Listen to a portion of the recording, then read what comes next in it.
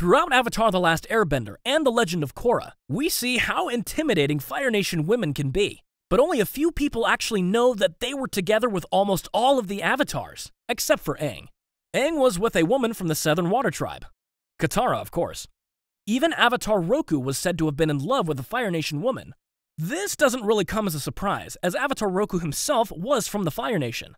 Let's be real. All nations in the Avatar universe have beautiful women, but Fire Nation girls have a lot more than that. It's their confidence and anger that made them even more charming.